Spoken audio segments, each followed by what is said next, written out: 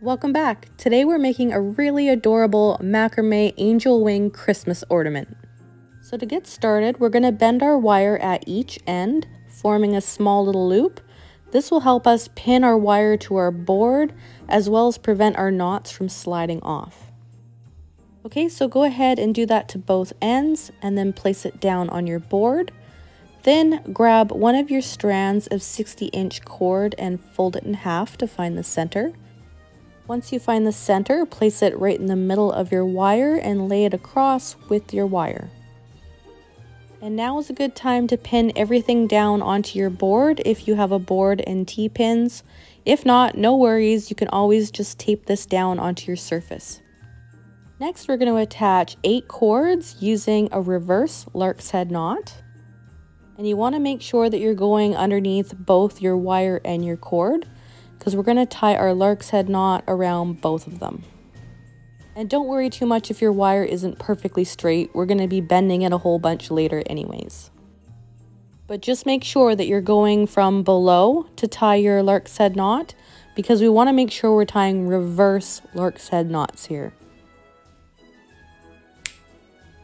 Now that we have all 8 cords attached, you want to make sure that all cords are on the left-hand side from the center of our wire. This is because this is going to be our left side of our wings. Next, we're going to tie a row of double half-hitch knots using that cord that we tied all our lark's head knots around. And make sure you're working from left to right, because we want to work our way in towards the center. This pattern uses a lot of double half-hitch knots, so make sure that you're totally comfortable with this knot. And if you're not familiar with this knot, go ahead and check out my knot tutorial playlist where I show it in great detail. Next, with your first 4 cords, we're going to tie a square knot picot. Now don't worry, it sounds really fancy, but all it is just a regular square knot that's spaced about a couple inches below your last row. And then all you have to do is just push it all the way up to the top of your work. This creates a loop pattern or somewhat of a lace. After you've pushed it all the way up to the top, we're going to grab our very first strand of cord, and we're going to use that as our filler cord and angle it towards the center of our work and tie a row of double half-hitch knots. This row of double half-hitches does 2 things. First, it just looks nice, obviously, and second of all, it really secures our picot in place so it doesn't shift and slide around. Because our picot is sandwiched in between 2 rows, you'll have a little bit of a gap between those 2 rows of double half-hitch knots, but that's no big deal, it just adds more detail to our pattern. For our next row, we're going to tie 2 picots at the start of this row. If you're enjoying this macrame angel wing Christmas ornament so far, please do me a favor and hit that like button, as your support is always greatly appreciated. Alrighty, after you finish tying your square knots and pushing them all the way up to the top, turning them into picots, we're going to grab the very first cord and tie another row of double half-hitch knots. Alrighty, for the following row, we're going to do the same thing, but this time tie 3 picots, followed by another row of double half-hitch knots. And make sure that all the loops of your picots are facing forward at the top and not kind of stuffed behind our work. We really want those loops up at the top so we can see them. Next, we're going to tie a row of diagonal double half-hitch knots right at the corner here. So grab the 5th cord from the left. This is going to be our filler cord, and then the previous 4 cords we're going to tie our double half-hitch knots. So again, this is going to be a diagonal row, so make sure you're holding your filler cord at an angle so it creates kind of a triangle shape right at the corner here.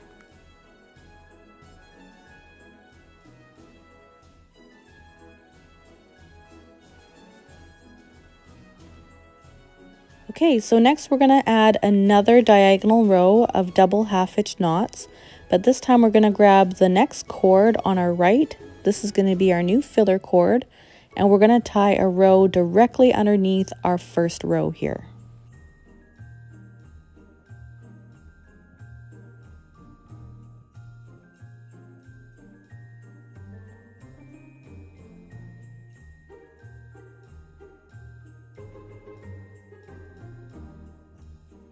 Okay, and now we're going to do a third row of diagonal double half hitch knots right underneath our last 2 rows. Next, we're going to skip 3, and then the 4th cord is going to be our filler cord. And we're going to tie another row of diagonal double half hitch knots parallel to our previous ones.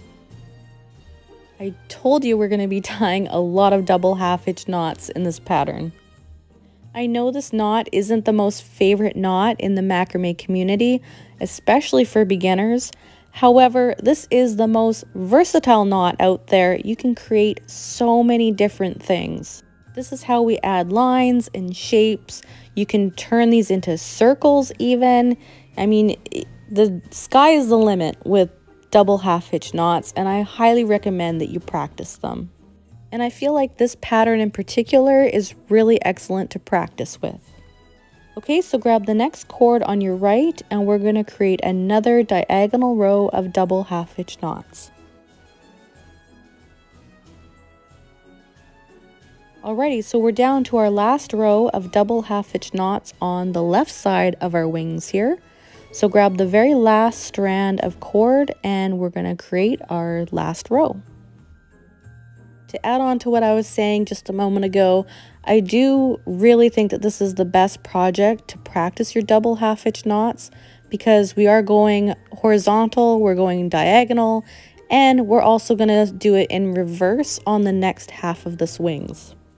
So you're really covering all angles, plus this is such a small project to work on as well. Okay, so this completes our left wing. Now we're going to work on the right side. So what I'm going to do is bend our wire here at about a 90-degree angle. And this doesn't have to be perfect. What we're doing is just kind of moving it out of the way. We're going to bend and perfect it later on.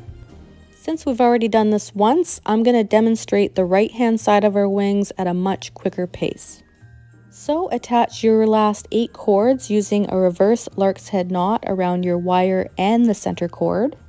Then grab your center cord, and you're going to use that as your filler cord and tie a row of double half hitch knots. Then with your last 4 cords, you're going to tie a square knot picot followed by another row of double half hitch knots. Then 2 picots followed by double half hitch knots. Then 3 picots and another row of double half hitch knots. With your 5th to last cord, we're going to use that as our filler cord and tie a row of diagonal double half hitch knots around this cord. And then we're going to repeat this 2 more times with a total of 3 rows of diagonal double half hitch knots. Then skip 3 cords, and then with the 4th cord, that's going to be your new filler cord, and we're going to tie 2 rows of diagonal double half hitch knots. And then finally, with your first cord here from the center, this is going to be our last row of double half hitch knots. Okay, so now we're going to trim our wire here, leaving about a 1/2 inch. And then we're just going to curve it around just like we did before, making sure that there is no sharp points and it's behind our ornament. And of course, repeat the same thing to the other side as well. Next, we're going to trim all of our fringe off, except I'm going to save our filler cord for last. And you want to make sure that it has just a little tiny bit of a tail, because as we melt it down with our lighter, it shrinks down a little bit and you don't want your knots to fall apart. I like to use the side of my lighter to push it down flat so that it's all smooth. And of course, do the same thing to the other side of your wings. And as I said before, I like to leave the filler cords to the end because I find that the knots really slide up and down on that filler cord, and I don't want anything to fall off. And finally, we're going to create the hanger with a scrap piece of cord. We're going to fold it in half and then tie an overhand knot at the end here. And then attach it using another reverse lark's head knot with your overhand knot at the bottom. If you love this Christmas ornament, I think you'll also love my angel ornament. I'll leave the link to that pattern on the screen now, and I'll see you over there.